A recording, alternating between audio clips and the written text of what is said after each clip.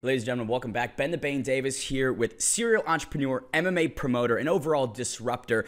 35 years young, the full-time family man and perpetual problem solver has made nothing but waves in the last 15 years, both in over the dozen successful businesses, but also within the mixed martial arts sphere. He is Harrison Rogers. Harrison, how are you doing? Good, man. Thanks so much. I know we already spoke and we're able to get, 30,000 foot view, but now we've been a couple weeks together, and so I'm excited to dive in deeper. 100%, man. Now let's kick it off with UFL 1. Such a great venue down there at Bell Park, and you really filled it out with the meet and greets beforehand, and the overall production value, I'm not going to lie, very impressive. I've seen some, regional shows, and UFL 1 seemed to cut above the rest. How did you feel at the event overall? Yeah, obviously, being one of the chefs in the kitchen, you see some of the mistakes that go into the production, but I think for the audience and the fans and the people who attended, didn't they felt like it was perfect. So that's what I care most about. But obviously, there's things that we can learn from and move forward even better with. But like you said, for regional promotions, we never want to be thought of as a regional promotion. Yeah. There were a lot of comebacks, I felt. The hometown guys, they didn't have as much success as maybe many anticipated. Did you expect the back and forth momentum swings of the event? I couldn't have expected the majority of those fight outcomes. Even the ones who did win that we thought maybe would win, the way they won was unexpected. People coming back from bloodied and almost, 1 foot out the cage to then winning by, knockouts or throwing up crazy submissions. It was a blast to watch. And what's so fun about this league is I feel like all the fighters, because everybody's a shareholder, everybody's a part owner in it, there's a different type of support that everybody has for everybody. There's not like this outcast fighter everybody hates, and so everybody's like rooting for him to lose. It's kind of like, man, everybody's putting on an incredible show, giving it their all. But we all love all love each other, as weird as that sounds, or as cheesy as that sounds, but it's different, and I love it. I think the whole industry's changing. I think, the term would be united, as it is in the name, right? And I was curious, do you think that the amenities, the medical coverage, the insurance, do you believe that maybe spurred on the fighters in terms of their intensity and willingness to go out there and leave it in the cage?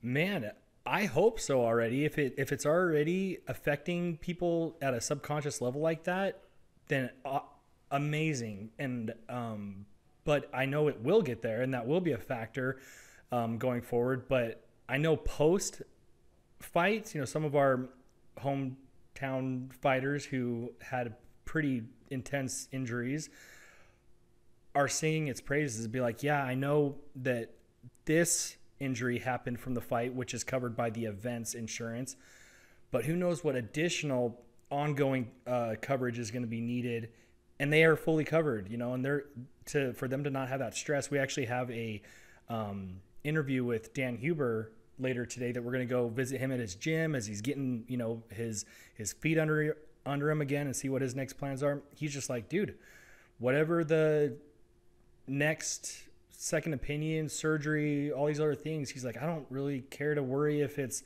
going to not be claimed under this event's injury. He's fully covered. So whether that was a reason they left it all out in the cage or not, I think it's going to be going forward. And 48 fighters under contract so far that have those benefits. How important is it to kind of be set up for success? I mean, a lot of promotions maybe would have been signing progressively, but you guys are kicking it off with 48. That's pretty incredible. Yeah.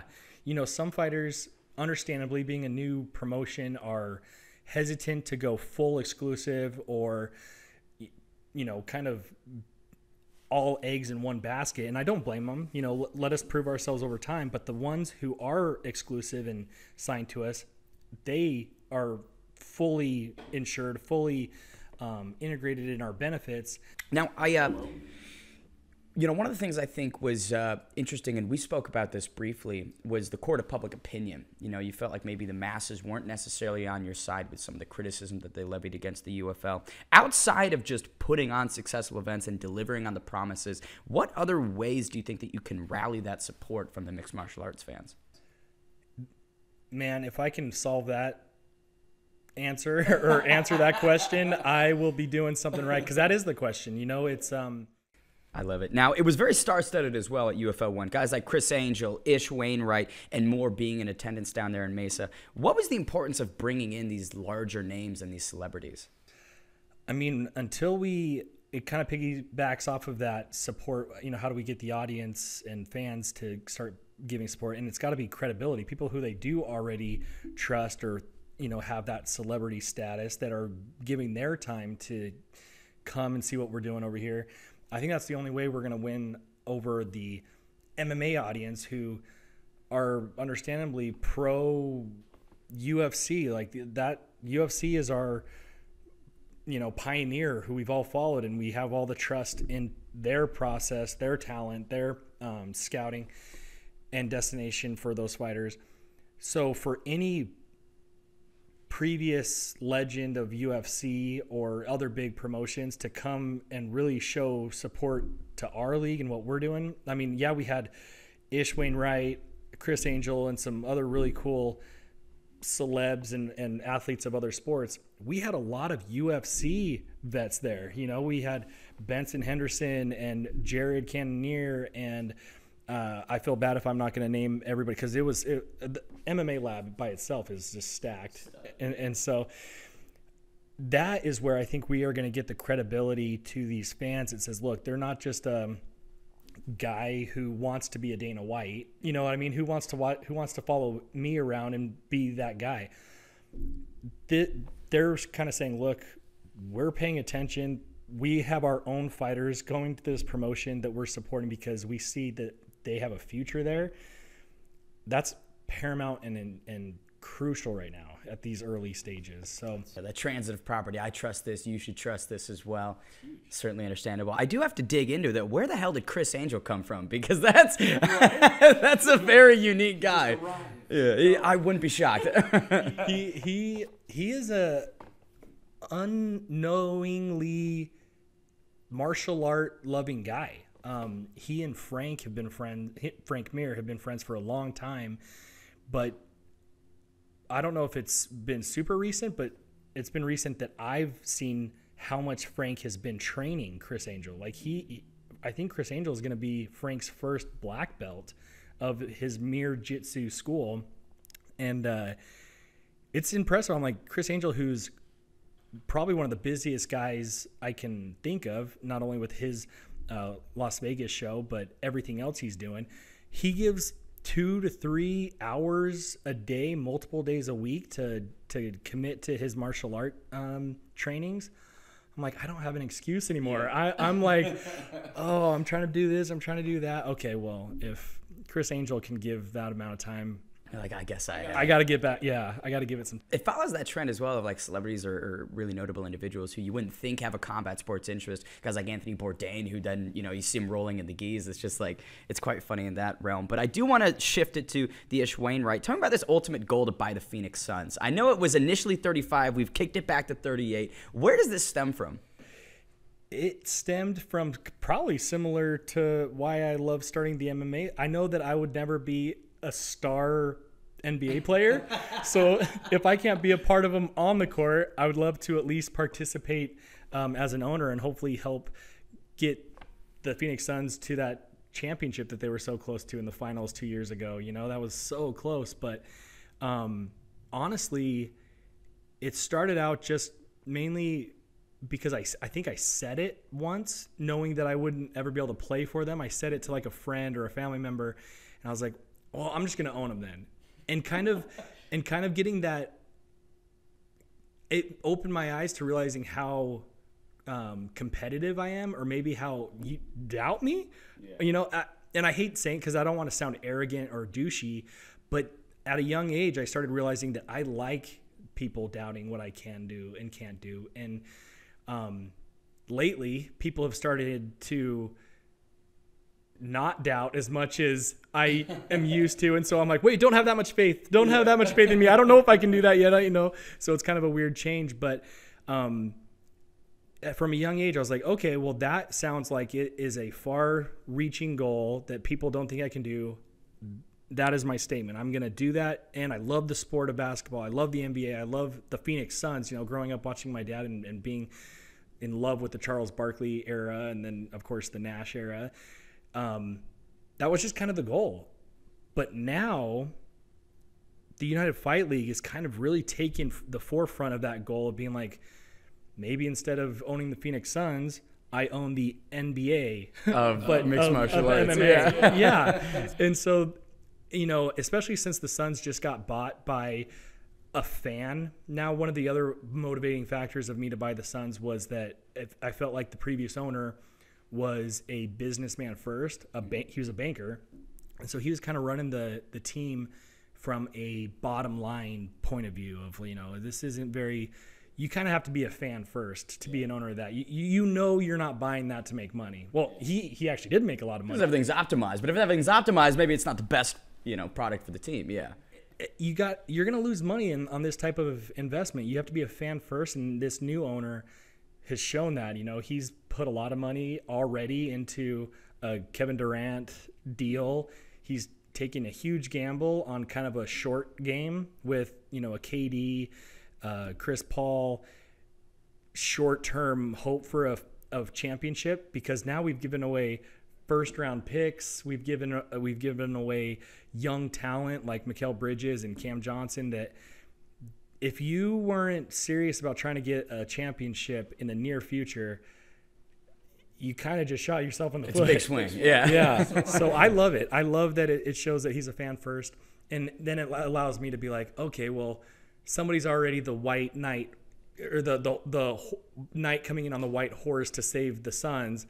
I'm not able to do that. So I might as well focus on what I might be able to be, a shining knight on a white horse to come save. And so far, the MMA league is ripe for that person to come in and save the day on some of these really important issues. It's grand slams or strikeouts, I feel, right? No in between. I did want to stay on the NBA though, because, you know, you mentioned the Barkley era. I was curious, what are some of your favorite Suns teams and players, and also some of the best memories from Sweet A32 over the years? Oh man, good. How did you know the Sweet even? That's beautiful. The best memories, obviously, you know, the Barkley era, where that's where kind of the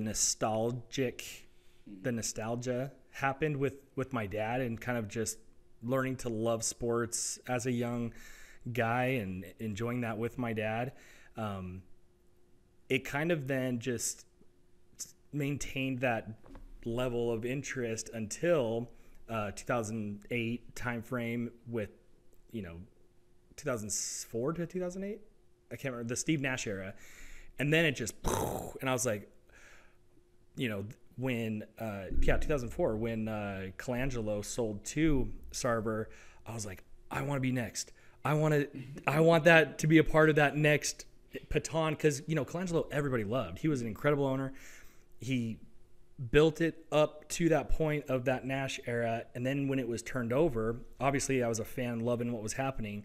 But then to see how management and ownership can kind of lose the dynasty potential is when I started being like, okay, somebody with a fan first that also is business savvy and negotiatively, man, I make up words, you know, is good at negotiations that are win-win for everybody and not just kind of a win for one person or one party. Yeah. Old school mentality. I was like, I can recover the Suns from this old school mentality. And I don't mean to harp on it. He's going through a lot of beat ups in, you know, without me, so I should lay off. But that's kind of how it developed. It just magnified over this long-term kind of crappy period of watching something that you loved as a kid get kind of molded and manipulated. Yeah. I was like, we're so good. How does we go through this drought for so long? But yeah, it's been a weird year now with this sale happening, and with me focusing on a new big vision. I haven't really found out if I've switched fully to not wanting the Suns anymore. So we could kick it back to 40, maybe 42. Yeah. The competitor in me needs to, if I'm going to do it before 42, because Mark Cuban. No, Mark Cuban was previously the youngest, but now I think who's the one that just bought the Suns? I can't ever pronounce his last name correctly, but I'm pretty sure it's Matt. He was 42 when he bought it. And so I'm kind of like, ooh, that record is still right there. It gives me 7 years. Do it in 6. Here we go. Let's do it in 6. Yeah. To change the gears, challenge accepted. To change the gears back to the UFL, I really feel, and it's something I expressed to you, the unique wrinkles in the marketing, specifically with American-made MMA. Where did the idea for the reality TV show come from? Because I don't see other promotions putting in that legwork in terms of marketing that you guys have done. It is a lot of legwork and not a lot of result or benefit yet.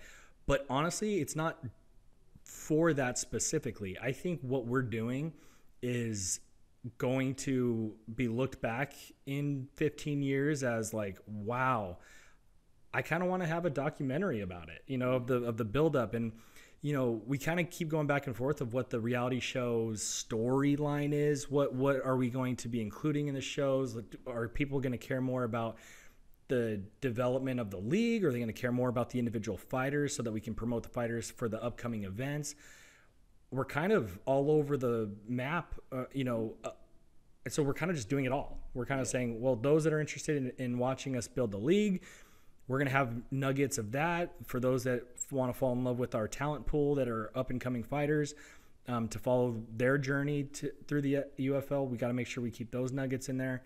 But it's really fun. You know, a lot of my crew here that are in the production team, we're evolving and we're figuring out what stories are the funnest to tell, what might be more for us just to keep it for our memories. In the bank, you know? Yeah, in the bank for when we do our documentary of all the stresses and chaos that happens building something like this.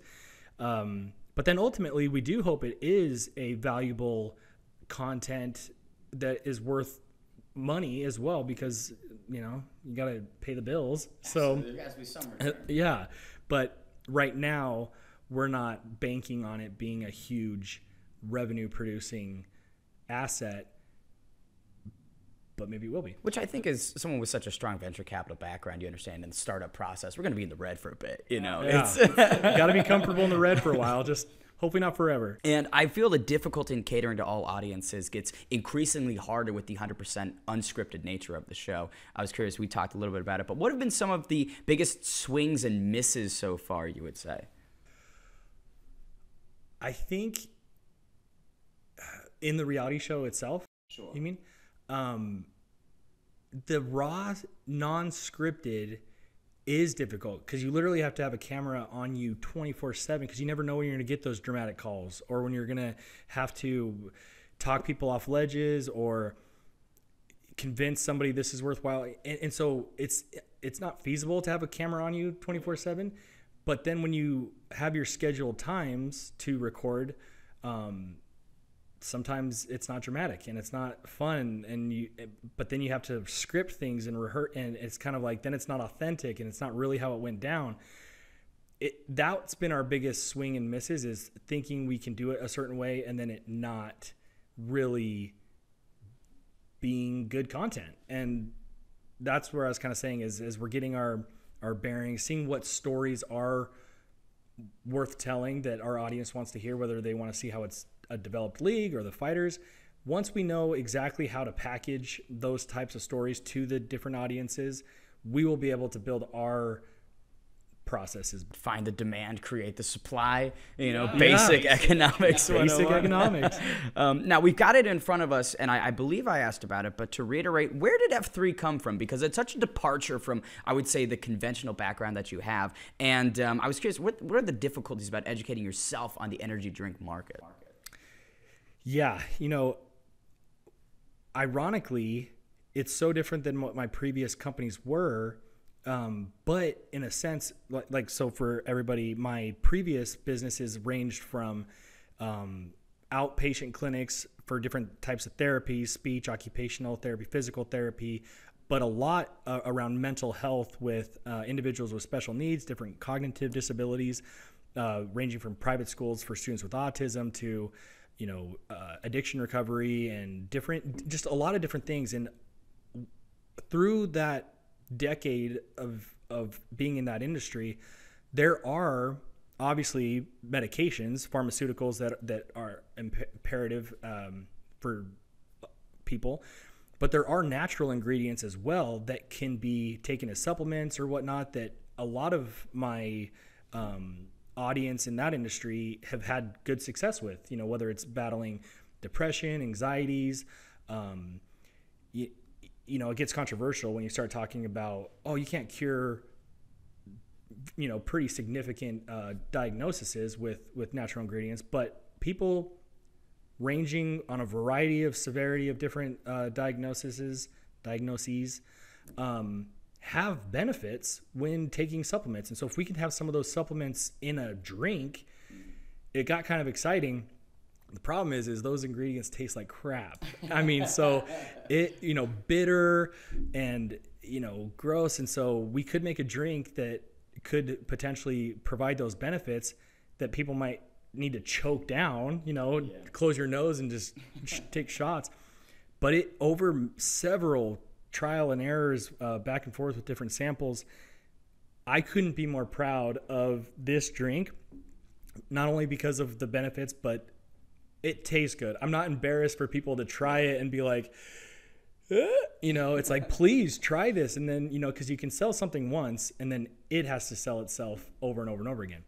So that was kind of one world's viewpoint of a drink.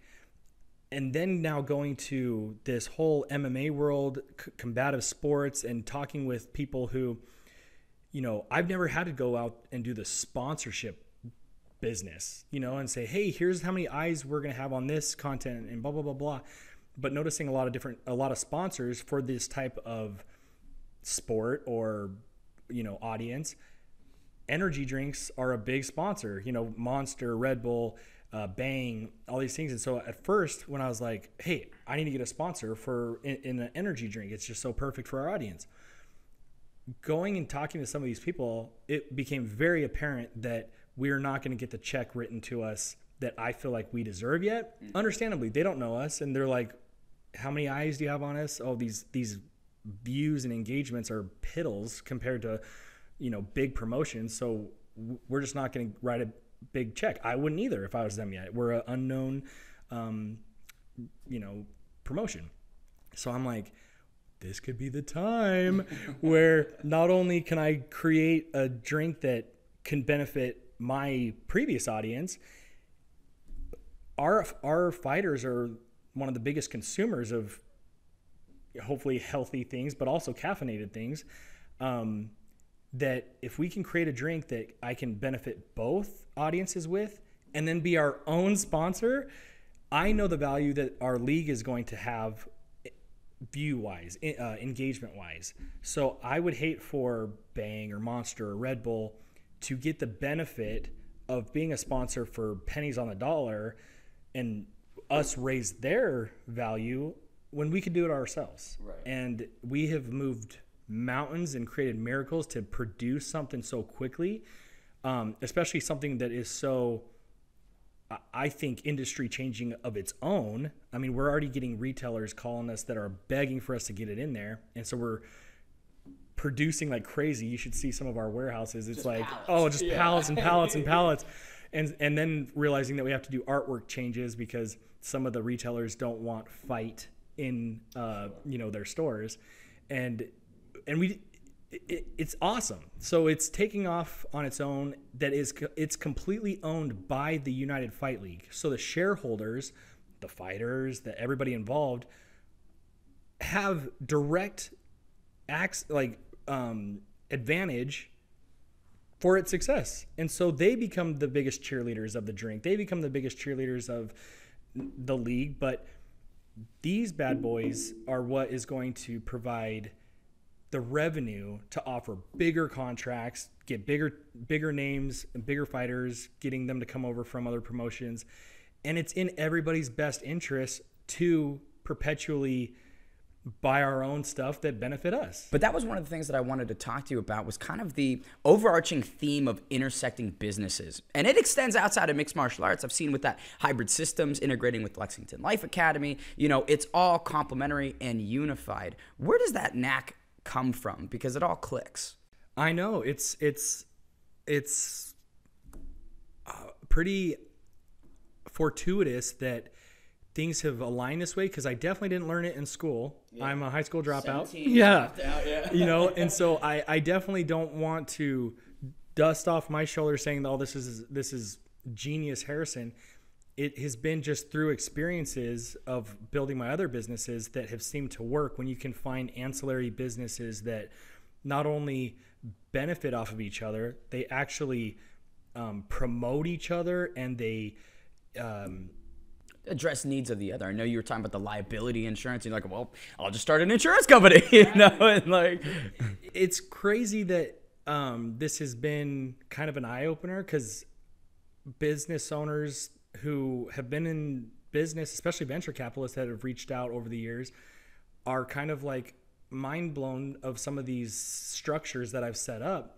And I'm like, I'm not smarter than anybody. How has this not been put together with a, you know, for example, I was going to acquire a I want to say P&L, but a PNC, property and casualty insurance carrier that did kind of high risk drivers and whatnot. And then I'm like, well, all these different businesses that you can have owned by this same thing, that can make sure that your risk is less by owning this different. I don't want to give away too many of that's actually a business deal that's in the works.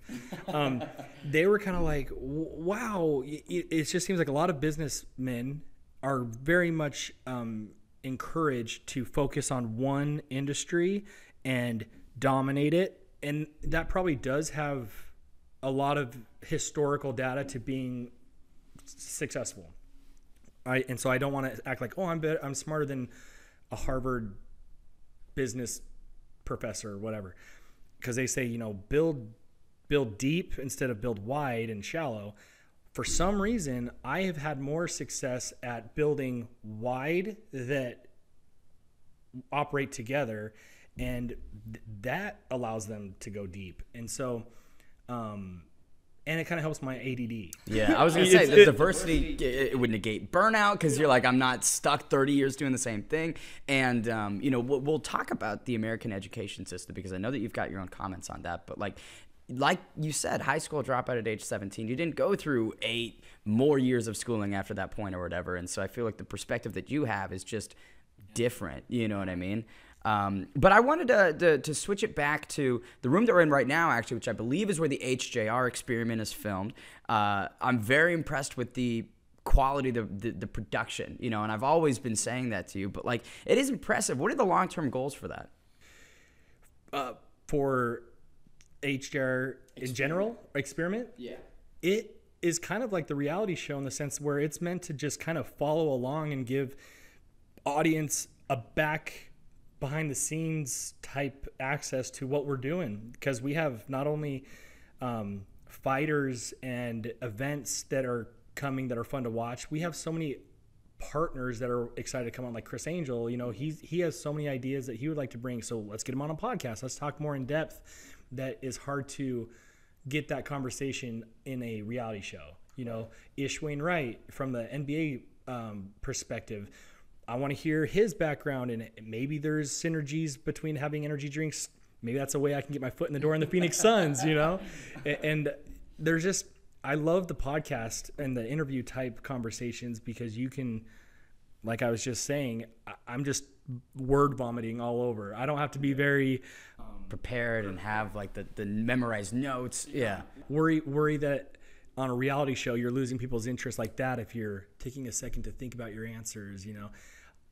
Podcasts are kind of the solution for my type of conversation, where I do a lot of like, and if you do that on any other type of format, you lost your audience. So I think the podcast will just always be there for that benefit, because I love to get in deep with guests, but I don't really have an exit plan for that. Which is probably a good thing, right? That's, you know. yeah. Maybe it'll fizzle out, but maybe it won't. Maybe I'll start doing, podcasts with. Me and Rampage plan to do movies after we kind of mic drop in the MMA world and turn it over to a board of directors and a president at that time, which I plan only to be 3, 4, 5 years from now. I don't want to be a Dana White forever. Like, and so it'd be really cool to then have our podcast be more Chris Pratt or the Joe Rogan-esque. Yes. Oh my gosh. Generalized. Yeah. That is, I mean, I'm sure that's every podcaster's dream. Yeah. But to be able to have a daily agenda of meeting with incredibly experienced, smart, from a variety of aspects of the world, just conversing with them, that's how I learn. I don't learn in a school classroom. So if I had a Jordan Peterson or he's Elon Musk or Mark Zuckerberg, I can have those deep conversations one-on-one with these people, and other people can benefit from it. That'd be a dream. And that would work with the schedule you and Rampage are filming A-Team too. I mean, that's... Exactly. I do want to dig into the school, though, because I thought that this was really interesting and almost a homegrown underdog type story. You began building a carpet cleaning business your junior year, then went to trading currencies on the foreign exchange market. And from there, that's where Lexington Life Academy, LCI Realty were born, and then developed under HJR Global. Tell me about the insanity of your late teens and early 20s. Oh, man. It was difficult to get a date, that's for sure. Not a lot of females in my circles are very attracted to a high school dropout, and definitely driving around a smelly van, because that was my only mode of transportation, was my work van that smelled terrible because it was full of people's dirty carpets. But it was so fun. I talked to a lot of business colleagues that have made it in their businesses, and they're kind of coasting now. They're very comfortable. They love it. But we all talk about kind of missing that grind, that journey, that unknown. Is this going to be worth it? Is it not going to be worth it? And so looking back at those times, even though it was very unrewarding financially for the most relative, it was fun as crap, grinding and panicking, like, is this client going to be happy? Are they going to give me a terrible review? Are they going to be a repeat? Oh shoot, I just broke my wand mid cleaning, and it's completely damp everywhere. I can't suck it, just like weird things that don't matter, but you look back on me and I'm like, oh, I got through that. That was kind of fun. At the time, it's not fun. Yeah. So I don't want to go through this journey and look back and be like, oh, I didn't enjoy that at the time. In The Office when Toby, or is it Toby? No, it's... Oh,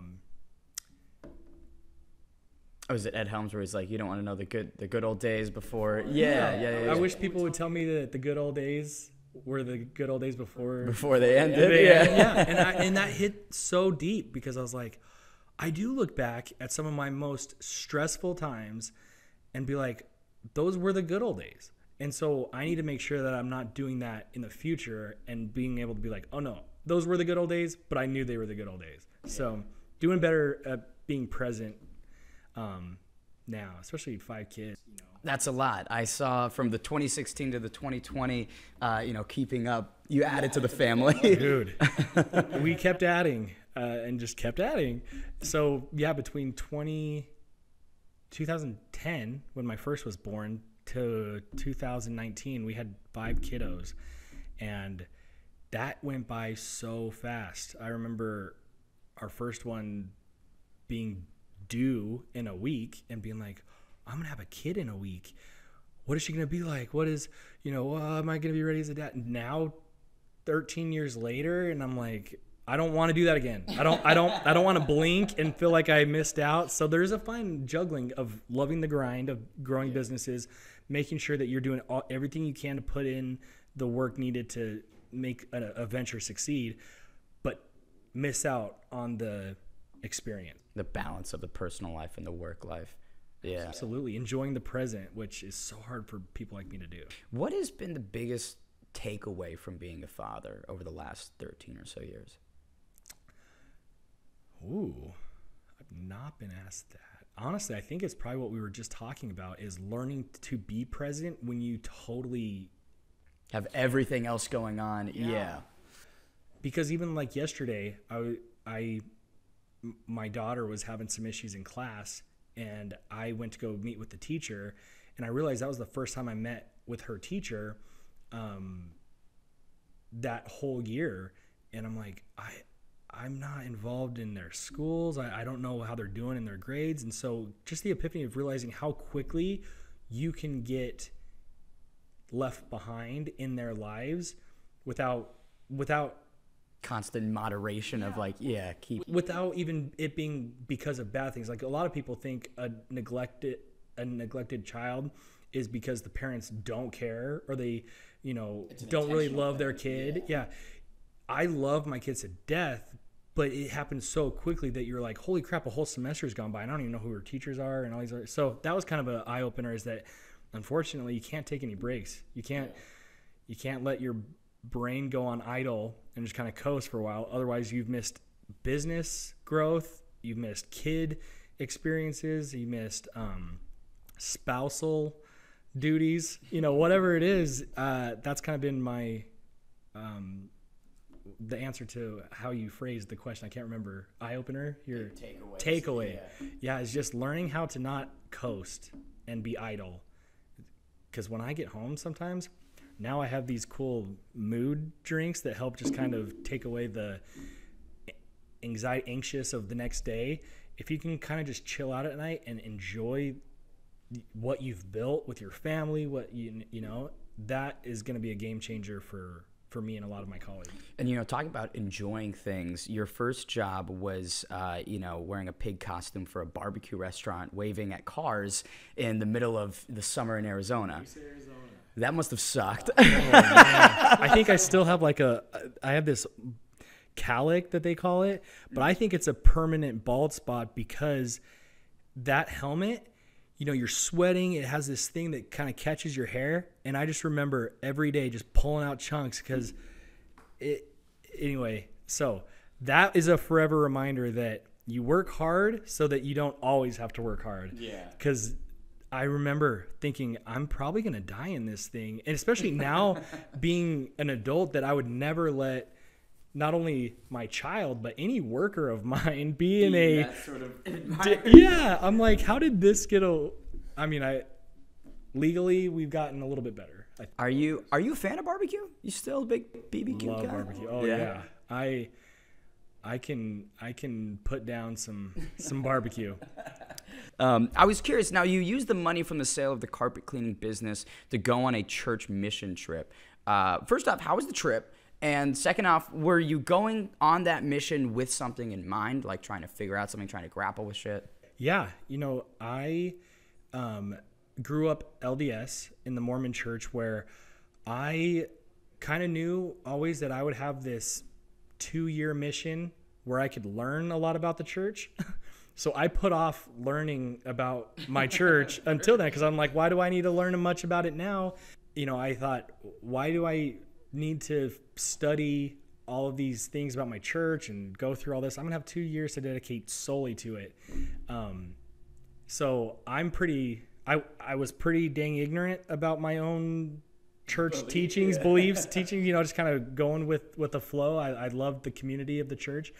And then when I sold the carpet cleaning business to go on the church mission, I went to the missionary training center in Provo, Utah, where you kind of go learn about your teachings. You kind of build your own testimony. And if you're learning a new language, you learn the new language. And I was going Spanish speaking. I was called to Philadelphia Spanish speaking. So learn Spanish and barely got my hands around all this stuff that I've been delaying learning about, the Old Testament, the New Testament, the Book of Mormon. And right when I was called to report to Philadelphia, I actually had a heart attack. What? So I know it was, I guess, a birth defect that I never knew about until I got old enough to and sat in a sedentary life. I was very active as a young guy, and then when you're in the missionary training center, all you do is eat, sit, study, sleep, eat, sleep. And so that, I don't know if it was because of that lifestyle or is because of all the Monster and Red Bulls that I drank leading up to it. Whatever it was, I remember playing volleyball and going to serve it, and then all of a sudden just like completely losing complete consciousness because my heart was racing so much. Woke up in the hospital after having surgery. They went and ablated extra electric pathways that was causing it to beat irregularly and patched up whatever else needed to be healed, and returned home to heal up and whatnot. And then after a little bit, met my wife and never looked back. Never finished the mission.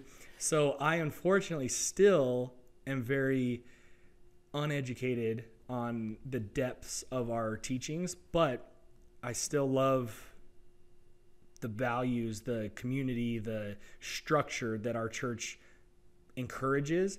And so I'm committed to that. And soon I'll be able to study more, hopefully. And, whenever I get a break, because I'm so interested in world religions and partnering with Frank Mir. I swear that guy is just like a Rolodex. I don't even know if that's the word. An encyclopedia of trivia, especially with world religions. And so kind of getting to dive in deep with him is fun. Do you think that was God saying, no, Harrison, you shouldn't go on the mission right now? I said that so many times. I was like, maybe he was like...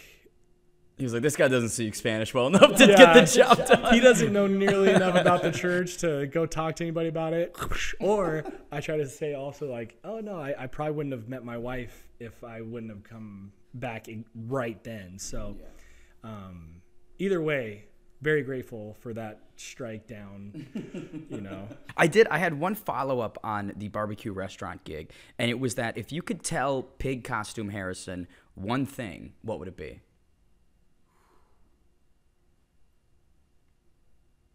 Preferably while he's on the job at 110 degree heat. No. Yeah, I'd definitely say, take more water breaks. I swear, maybe that's what caused the heart damage was so much. But maybe I'd say one of the things that I think is different about me now than was then is I really did care a lot about people's expectations of me or their parameters of reality and whatnot. And that's fine. It actually, in some ways, helped me when I would feel motivated by their skepticism or challenged by their, you can't do that. But I also, on the flip side, believed a lot of the things for too long that like, oh, I'm not ready to do this. I'm not ready to do that. I have to wait for approval by this person before I can even, blah, blah, blah, blah. I hate, do you ever now look back and be like, man, if I would have just tried a little bit harder in that 8th grade basketball tryout, what was I afraid of? If I would have just freaking give it everything I had right then, I would have made the team. And I would, like, so many different things that I was always like, I was always the nice guy. Like I was always, and I'm still I always want to be the nice guy, but I remember in football being like, I don't want to tackle him too hard, because there's an edge that's missing. There's that killer instinct. I didn't have that. I always wanted to be, hey, he's going to not like me in school if I tackle him too hard here, and I don't want to jeopardize the relationship in school. So I never was able to fully realize my football potential because I was, that's just a terrible example. I like how being considerate kept you from the NFL. Yeah, exactly. That was the reason. Yeah, that's the only reason. Otherwise I would be I'd be Cowboys right now or something. Exactly. Yeah, that's the only reason. I'd be Tom Brady. But the same applies for now. Is I try to think, what false worries or boundaries am I trying to accommodate other people at my detriment? And when I'm realizing, like, I'm putting a lot on the line for this, but what is the worst that could happen that in the future I'll be like, that was stupid to not have done something because of this fear. If I look back on high school for the football example, and I'd be like, the worst thing that would have happened is that kid didn't like you, and you potentially could have had all this, the Tom Brady future that I could have had. I don't want that same thing to be like, the worst thing that could happen was these things didn't work out. Well, that doesn't even matter anymore. That kid is in prison, and who cares if he likes you? The potential pros like far outweigh the cons of like letting that really hinder you, you know? Yeah. So really just identifying things that hold me back. Are they truly a real risk that I'll care about later? And if not, don't let that hold me back.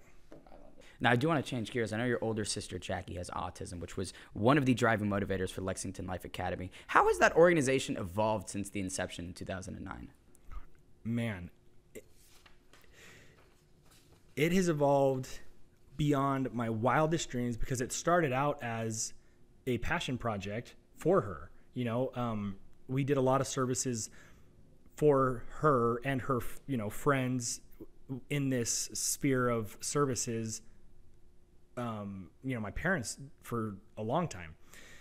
And then me, when I turned 18, I tried to provide services for her as well, that I'm like, I kind of got a glimpse into how other organizations ran. I'm like this. And so when, you know, when you're working with government funds or contracts where the budgets aren't so heavy, where you have the luxury of being able to pay the highest wages to find the best talented staff, or, you know, equipment, facilities, upkeep, all these things. The ones that suffer are the ones who this was all meant to be for anyway. Yeah. And so I was like, challenge accepted. You know, I can do that better. And it took about 1.5 years to get a contract with the state of Arizona to start providing these same services for her and some of her close friends and some of the other friends that I had developed in that world as well. So then I was just kind of like, challenge accepted. It took about 1.5 years to get a contract with the state of Arizona. But because we didn't have to live off of the margins, you know, I had other ventures that were providing me a good income, I could put everything back into this contract for, hey, I want to hire people at a higher rate so that we can have the top pick of the staff that will do this type of service.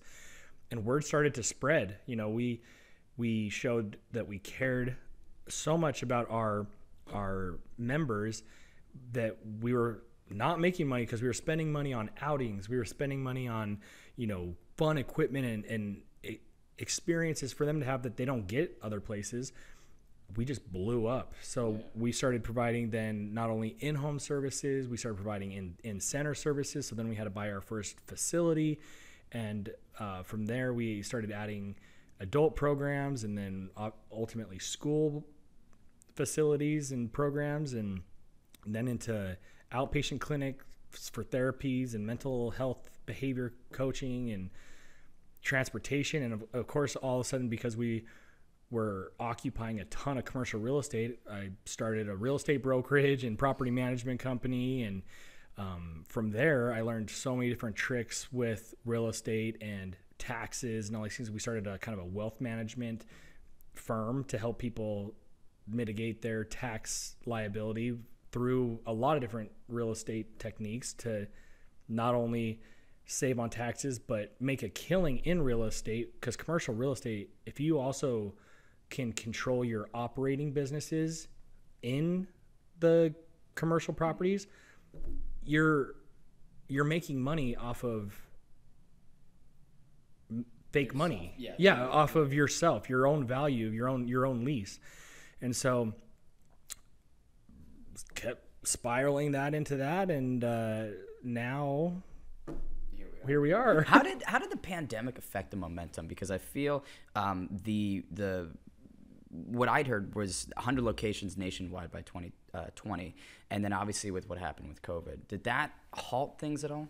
A lot, because we not only our operation, Arizona was pretty good. Like with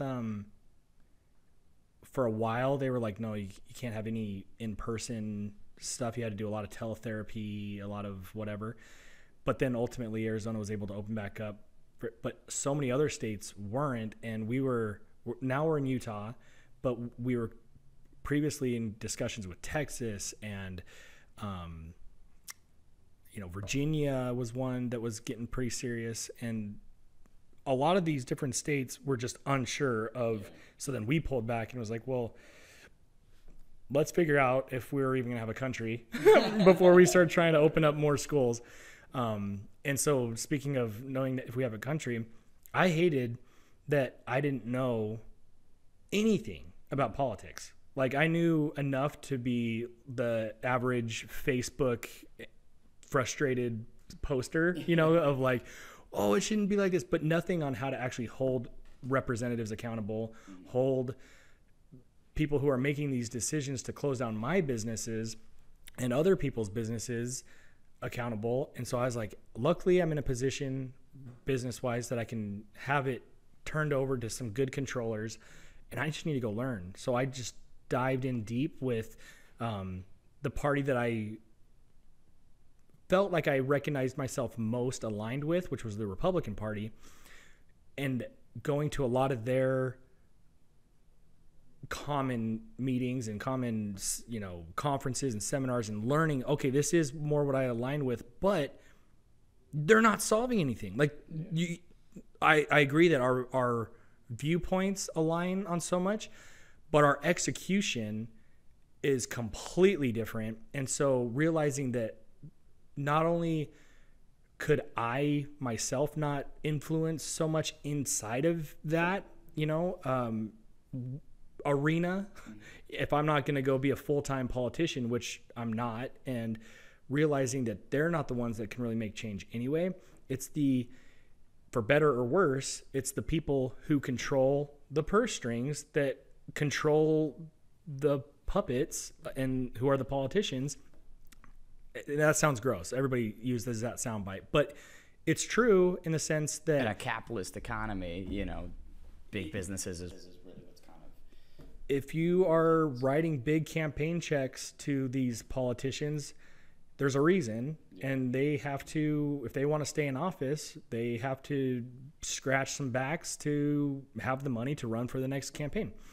So I realized I'm going to focus on what I do best, growing businesses, and I am going to help as many good people, trustworthy people. They can completely disagree with me on, issues on what I disagree with a lot of my Republican Party colleagues about social issues and a lot of different whatever. But if they're truly a good, transparent, sympathetic, empathetic, but also fiscally responsible individual, I want them to have as much money as I can help them get, so that they can then use their money for good. When I started my PAC, my political action committee, it was insane how many more politicians all of a sudden are your best friends and are like, hey, well, what do you need? Because you have the purse strings. So very much wanting to get out of they call it the swamp for a reason, because you just feel dirty being in there, and being on the outside, just being like, you showed your true colors. You act like, or you it seems like you believe that nobody's watching how you vote, watching how you interact, but I've now created enough eyes to not let people get away with that anymore. And ultimately, we're going to have to primary you out, and we're going to make sure that the generals go the way we need them to go. There just hasn't been nearly enough oversight by people, good people with enough money to actually make those changes. They've been kind of turned over to people who have the time, which usually isn't hardworking small business Americans. They're busy. The people who grow businesses and are honest and working hard rarely have the time to go review all of these politicians' histories and interactions, when they're the ones that are being the most affected by their decisions. So I kind of want to help change that. And I'm bummed that President Rogers is no. It's got a good ring to it, but I agree. you know, ring, but they couldn't get anything done either. Right. And that's why I like that the note of, correct me if I'm wrong, but you had several self-financed, meetings where you were trying to really kind of manipulate how people see the term constitutionalists, in that same vein of education. Tell me about why you did that, because I thought that was really interesting. Yeah, that was my induction into the political world. Didn't know where to start. I didn't even, this is going to sound terrible, I didn't know the structure of our business, of our government, which is a business, our government, where it's like, okay, if I'm upset about our senator, one, how can I potentially do something about it? And two, why am I upset at a senator? What are their powers that potentially are even affecting me? Oh no, I should actually be upset more about my local mayor than a senator. And because so many people only vote once every 4 years because they think the president of the United States is the end-all be-all decision maker. Our local mayor originally is supposed to have more power over our daily lives or influence than the president of the United States, but that seems to have completely flipped in people's understandings, and so they don't really even care about the local government anymore because it's just kind of like, oh, who cares? No, they're the ones that are making change in your daily lives. And so because I didn't know this, I was pretty sure that a lot of my same age group friends didn't know this either. So I started the Constitutionalists, which was a Facebook group. And so I started the Constitutionalists, which was a Facebook group of ignorant people who wanted to learn more and were able to have healthy discussion and debate on current issues and history and perspectives. What I don't like is now how all of a sudden the Constitution or patriot or constitutionalists have somehow, or even freedom has now become words associated with like microaggression, right wing. I'm like, those are 3 words that I would have thought would have been, a patriot, Constitution, and freedom. Like I would have thought that could be universally cheered. So maybe I'll have to come up with a different name for the Facebook group. But what its original intention was to be like, who doesn't understand the Constitution? Let's change that. Come be a part of these weekly kind of group studies where I have some people from different backgrounds who usually are very conservative leaning. I wanted to find a lot more liberal leaning people to come in and discuss too, but I kind of immediately went deep into personal travels, and so I wasn't able to host those weekly events as much before I could bring in liberal leaning, the more diverse crowd, as one would say. But there's that consistent theme of education. Education. And that's the thing, is we can all debate and we can all have healthy, hopefully one day, have open dialogue again when people at least are educated enough to know what they're talking about. Because when I'm on, pre-2020, when I didn't even know how to hold my, state representative accountable for anything, I would just go on Facebook and argue, thinking I knew what I was talking about. And it had and so I'm like, and that's unfortunately the majority of the conversations out there. So if I can change one thing and just help everybody get educated on what the actual structure of the government, why it was built that way, and that's where the controversy starts, because there's like, well, it was built in a very tough way, slave oriented, and I totally get that. They're like, well, yeah, it was structurally engineered that was very favorable to certain groups. And so I totally understand all of these different aspects, but if we can at least look that says this structure, this American experiment has produced the most,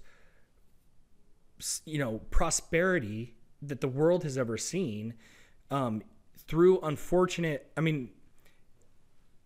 if we can just agree on that part, then we can say, okay, we need to not throw the baby out with the bathwater.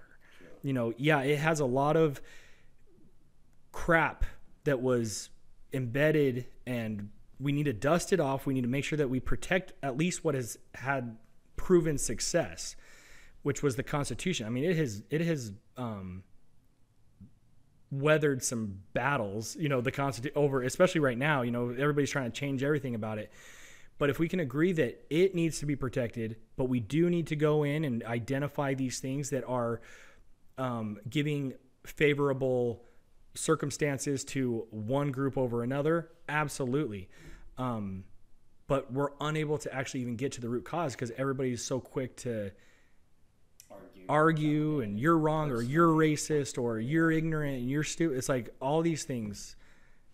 Education, true education, not propaganda education or social media education, real education that explains both sides is what can be a potential solution. And to bring that back to LLA with education, I was curious if you could run me through the emotions you felt watching your sister and her husband Drew get married in 2021.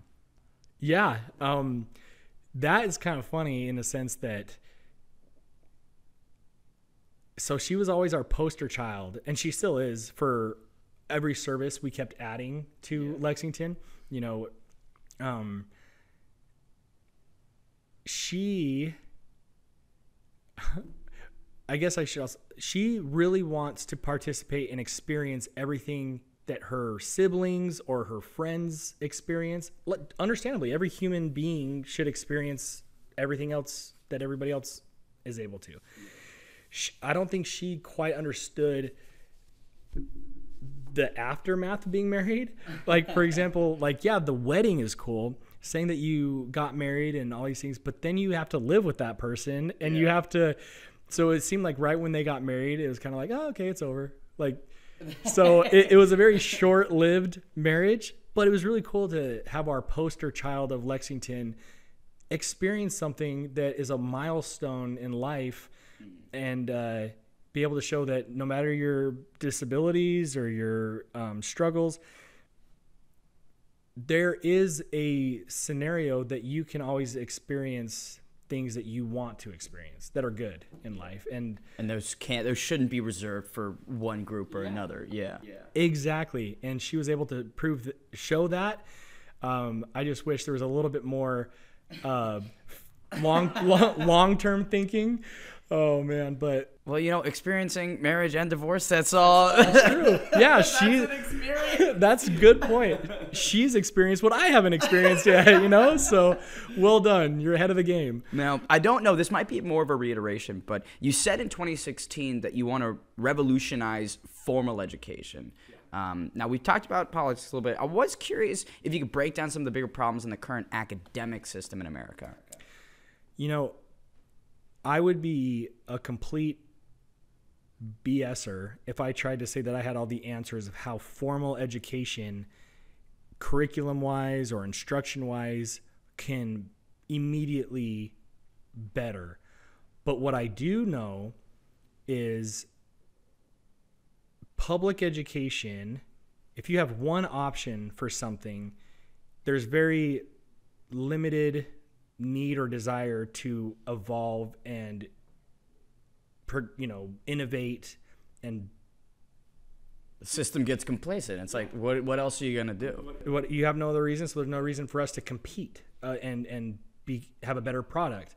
So I'm a very big advocate for school choice, which some people will say, well, that's actually terrible for public schools because then everybody would leave public schools and go to these things. If you're wanting to revolutionize public schools, you're killing them. I'm saying, well, that's a big tell then if everybody's gonna leave. Let's figure out then, if that's the case where if we have school choice and everybody chooses to leave, how do we make it competitive enough for them to come back? Right. And that's where I would say I don't have all of the expertise and the solutions yet necessarily. I don't want to BS that I have those, but I do know that we have amazing educators who could answer those things and come up with ideas and brainstorms that, for example, I'm more of a hands-on learner, more of a project learner than a institutional lecturer. Visual or audio, like looking at a PowerPoint doesn't really hit the same as get a kinesthetic approach. At least for me. Some people are great at it. They can just take notes and they can just insert and download all that knowledge. I can't, and I have learned a lot of people are like me in that sense. So if we can come up with these solutions on how to do that, where public schools become, even if there's options all around, private schools, charter schools, whatever, people still choose to go to public schools, then we know that we're doing something right. Yeah. But I feel like it's this constant battle of, no, we can't have private schools or charter schools come on the scene, because then everybody will leave public schools. And so that's where the fight is no longer having these other options. That shouldn't be the fight. The fight should be, how do we make public schools be a decision people would make amongst. Right. When you have 5 things in front of you, you go with public school. And I think that's where the negative connotation with competition comes in, because it's like, it's keeping it competitive, again, for the sake of growth and for the sake of I have the best product versus you guys. Yeah. And control. And, we'll see if that happens. Yeah, I would love it. And honestly, I don't think, some people think government and private sectors are always one or the other. I've learned just through my schools and my outpatient clinics and stuff, we have a contract with the state to do the best we can with the funds we're given, because now there's competitors like of mine.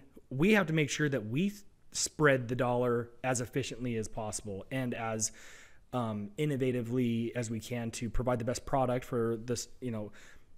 We need to do more of that with the government, not such a divide thing. It's like public schools, and I guess this is like, well, then it's a private school. But if we had more involvement of a private sector with the government, it is not a bad thing. People think, oh, that's corrupt, and only certain companies would be able to have those, all those things are true if left unchecked.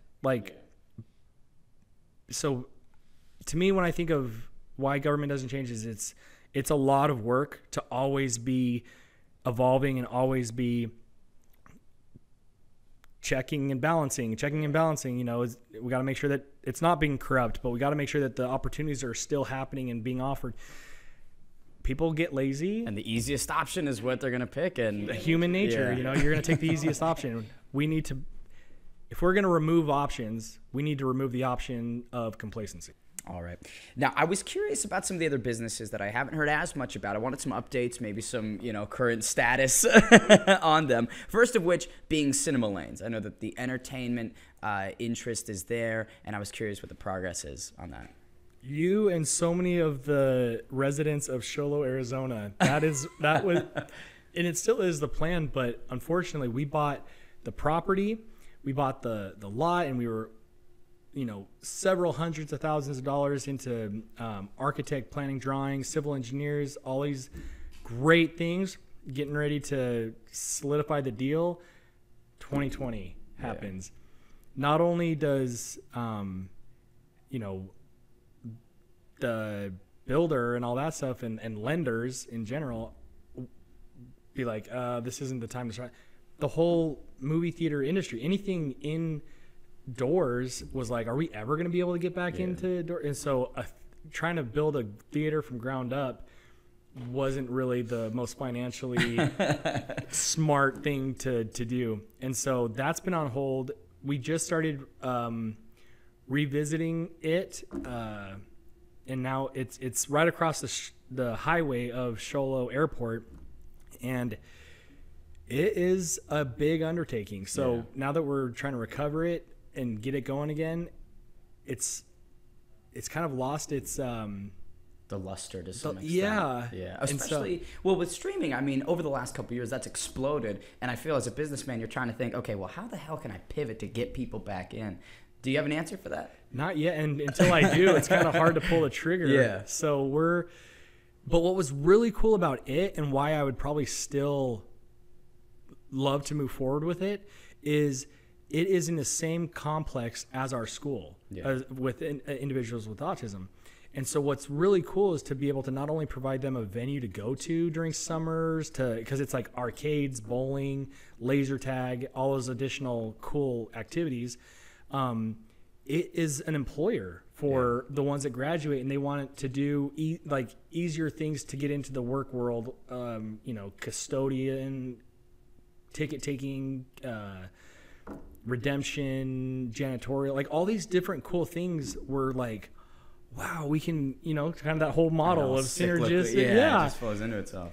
So that would still be a big desire. But with everything we're now focusing on with UFL, and I think it's going to be a couple years before I can kind of take on a new industry venture. For sure. But it's still a near and dear desire. And that definitely flows into Falafel, the waffle-themed restaurant in Mesa. I'm bummed that I didn't see him at UFL 1. I'm not going to lie. And that's more of a personal, selfish desire. I don't know if you've ever been to Bruxy. I don't think I have. My wife and I, it was like our go-to place in Vegas.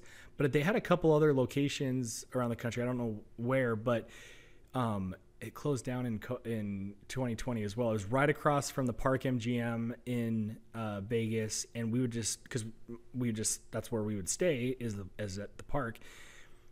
We'd walk over for breakfast, we'd walk over for lunch, we'd walk over for dinner. It was just so good. And so I actually went and talked to them, and I was like, I want to franchise. I have a bunch of commercial real estate property.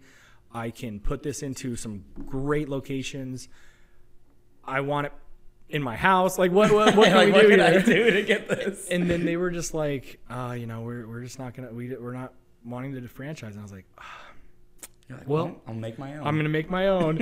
And so the general manager at that location heard me say that, or at least because I was picking his brain on some things, and he was like, I'll move to Arizona. So we were talking about creating Falafel, and this was 2019, 2018, and 2019, because of course, as those things were starting to get made, COVID shut down. That location in Vegas is no longer there, so that was sad. Wow. No, it's heartbreaking as we walk by there every day. There's a waffle-themed hole in your heart. Yeah, I'm like, I just don't feel complete when I'm there. I'm like, it's not even worth going to Vegas anymore. No. That's funny. The last one I thought was one of the more interesting ones. It was Clout Hub, which was billed as America's social media platform. I know that there was a lot of people that were tied into it, but I can't find their page. I'm not sure if it exists anymore. I know. I am the largest investor into it, and unfortunately, the CEO had a stroke like 4 months ago. And leading up to it, we had so many different ideas on how to blow it up, how to make it a legit platform, not just as a, free speech, censorship, safety net, option to jump to, but as a legitimate option that people would want to use for their live streams. We streamed Freedom Fight Night 1 and Freedom Fight Night 2 on it, and 3? No, I don't know. Definitely the first 2 Freedom Fight Nights. And it was so cool to bring a whole new genre to the platform. And as we were getting things going for entertainment, bringing sports to it and all these things, unfortunately, the CEO suffered some health battles.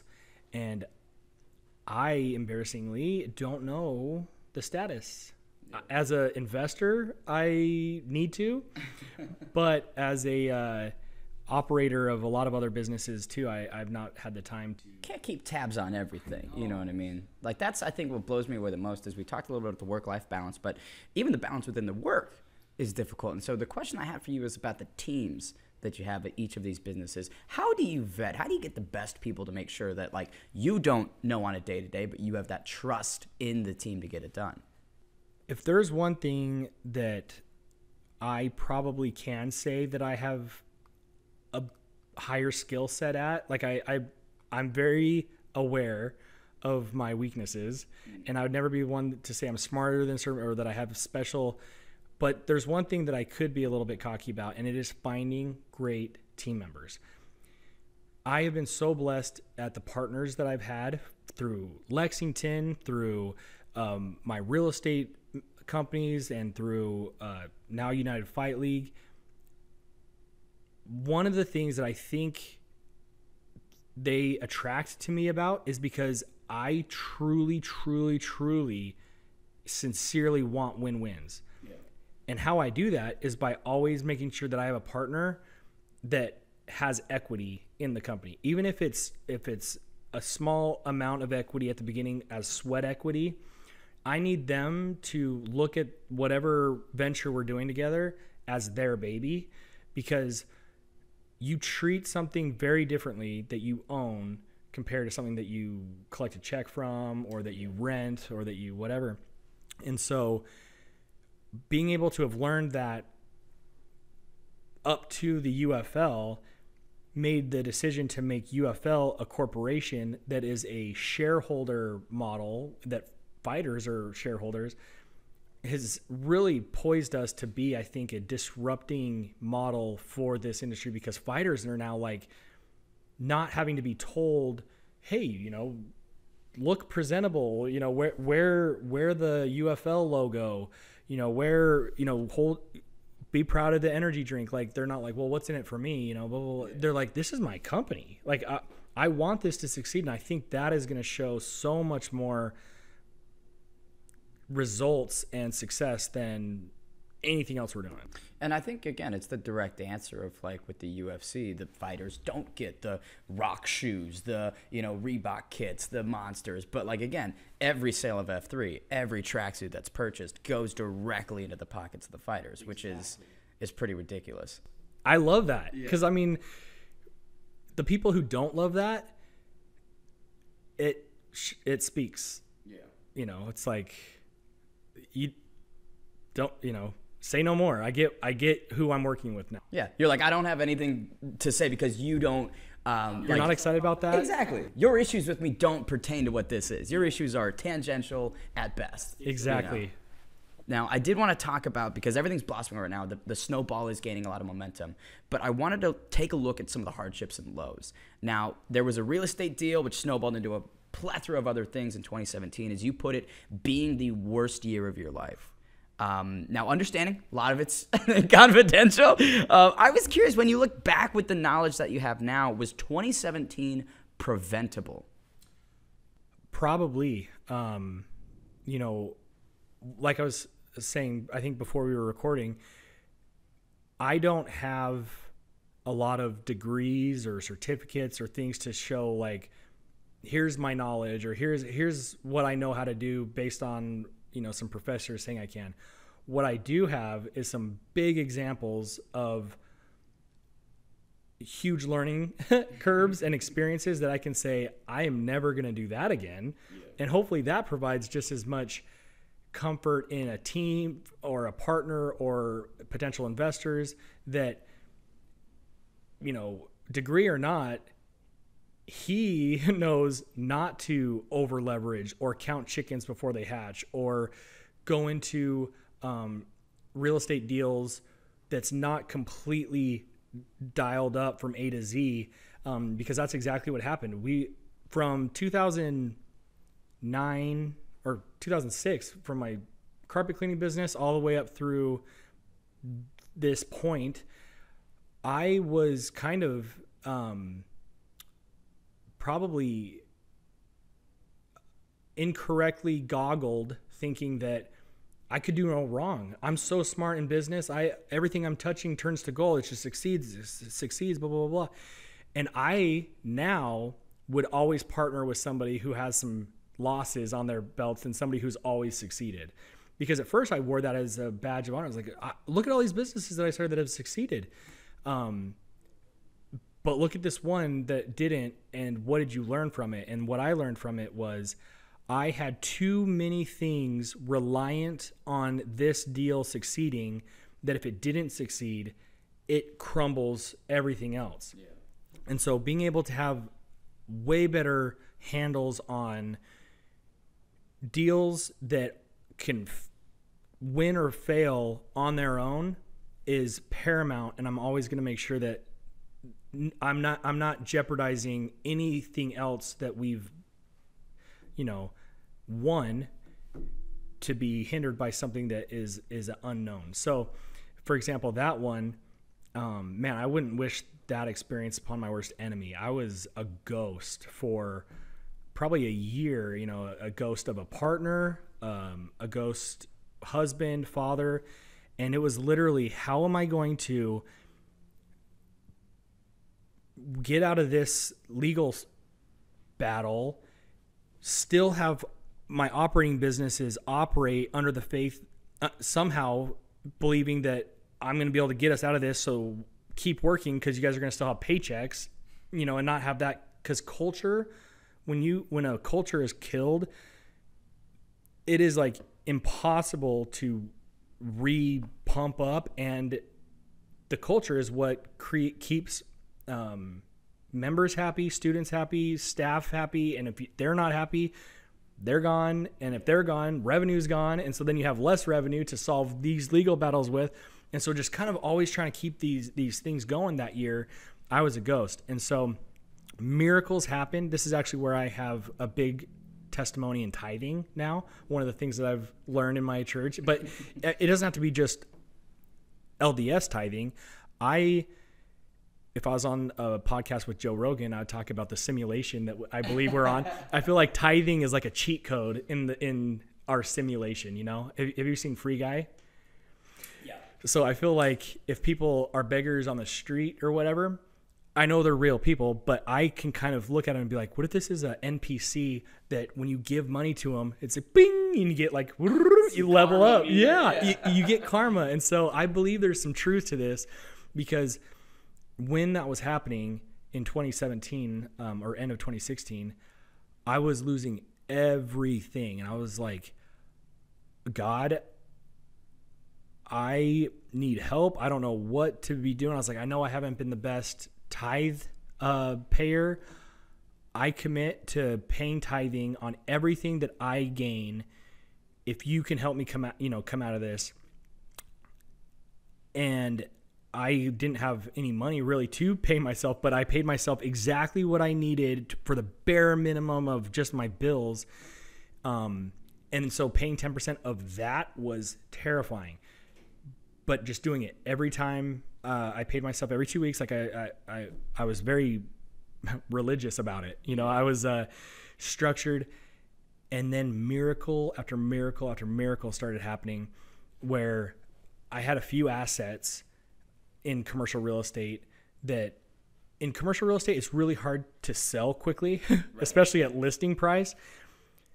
And in commercial real estate, the value of the building is based on the tenant's leases and their financial solvency. Is it a strong tenant paying that lease, and how much is that lease worth?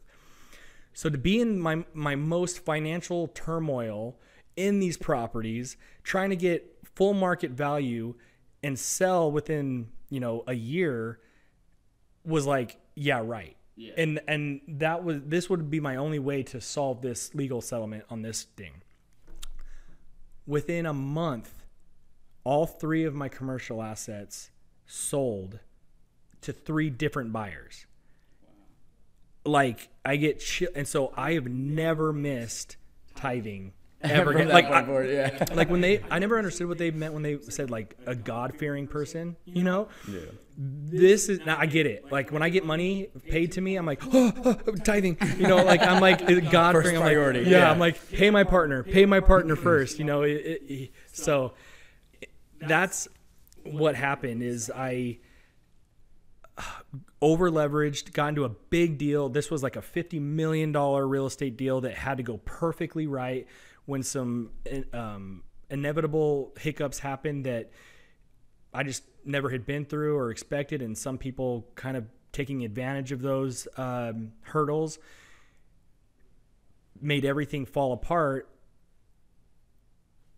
That's what had happened. But then being able to have these miracles allow me the liquidity to put those to bed and pretty much start from a square one, which was heartbreaking because I felt like I'd worked so hard to get to step 3. You know, I'm like, oh no, I'm back 1. At least I didn't have to start with a bankruptcy under my belt. You know, that would have been 10 times worse. And so counting my amazing blessings that I was able to start from square 1, and now we are at step 10. So not only have I been able to make back where I was, I'm able to be up here with so much more discipline. Yeah. And if I hadn't had that happen here, maybe I'd be making those same decisions up here at a way bigger magnitude risk that I wouldn't be able to ever come back from like I was with this. So very grateful for those lessons and being way more disciplined with my strategies.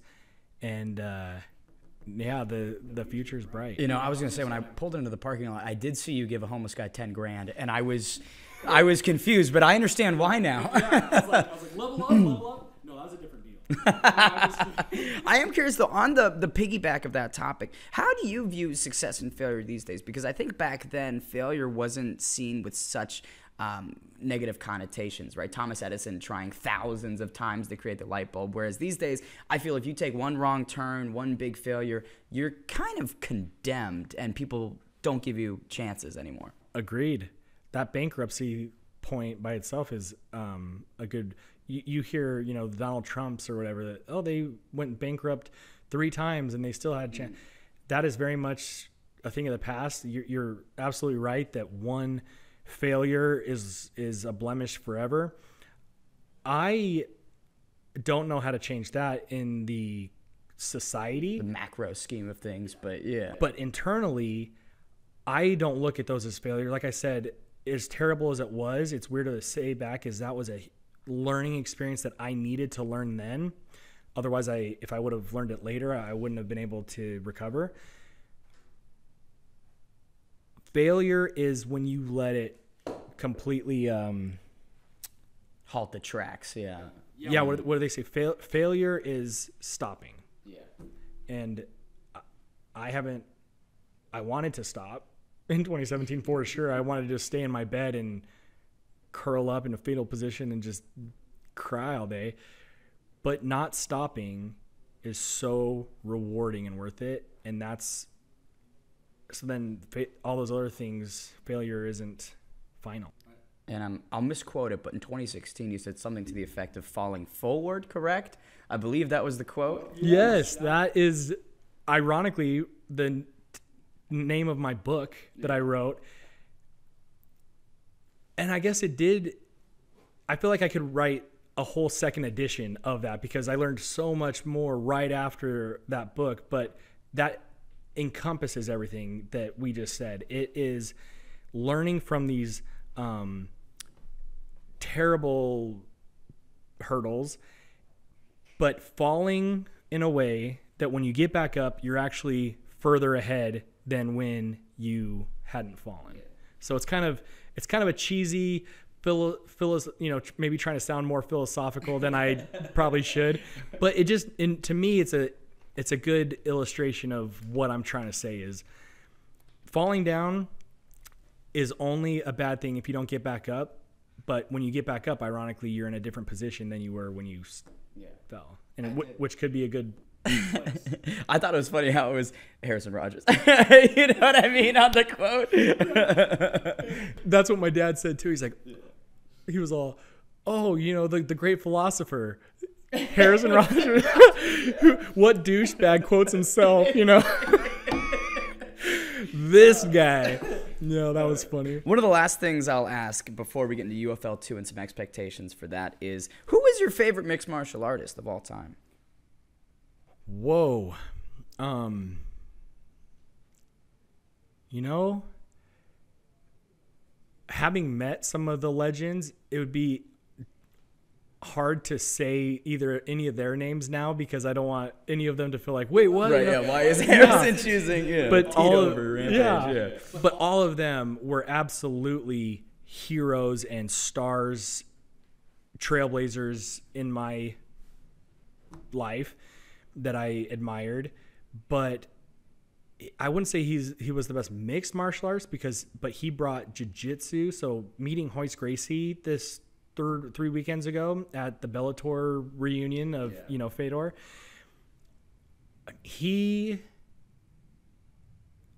I would say he was probably just because he changed it. He changed the entire outlook on fighting, where he's going to his back. He broke his arm. You know what I mean? It's just a totally different, that I respect that. Somebody able to come in and completely leave their mark on an entire sport is unsurprising that you chose a disruptor. Yeah, there we go. For sure. All right. Harrison, May 13th, some trouble in Tennessee, UFL 2 in Memphis. What can we expect? As great as UFL 1 was, which I am super grateful how great it was, Memphis is going to be even better because it is now returning Rampage to his hometown, his roots, where he's always wanted to circle back there. I think he was going to fight Rashad Evans there before he then went to film A-Team. And so it's near and dear for him, which makes it near and dear for me. But it's also our first big event outside of Arizona that is going to test our scalability. I love the momentum we have here in Arizona, but is it going to translate into cross-country growth? I think it will, and we are going to just continue to grow and build, and those that see the vision follow along and see what Memphis has to provide that we know is going to be amazing. But you guys are just going to have to find out. Yeah. Is it on Rumble again? It is. There we go. And this one is, we're learning that as much as we love the pay-per-view version, we absolutely want this to be enjoyed by everybody. And so many people kind of balk at UFC's. They keep upping the price of pay-per-view $80 on top of the ESPN Plus. It's like, you know what? If we're already disrupting stuff, let's just go free. So we're gonna go with a platform that wants our content that maybe we can monetize in a different way than pay-per-view, which is the plan. But we want our audience to not be limited by a pay-per-view. I love it. Expect the unexpected. Harrison Rogers, thank you so much for the time. UFL 2 on May 13th. Can't wait to see it in Memphis.